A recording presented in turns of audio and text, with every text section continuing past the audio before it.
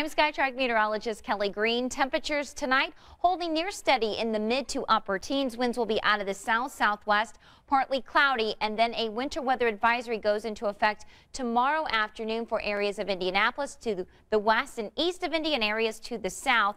That's in effect for Sunday afternoon through Monday at 1 p.m. and that is because we do expect to see a mixture of freezing rain and sleet, especially along this I-70 corridor, snow to our north and a little bit more rain to the south. Now this event will continue especially late tomorrow afternoon into the evening, continuing into Monday morning. It'll start to taper off to just some snow showers as we head into the later hours of Monday morning. So here's a look at your forecast. We'll see a high of 30 degrees hovering just below the freezing mark on Sunday afternoon.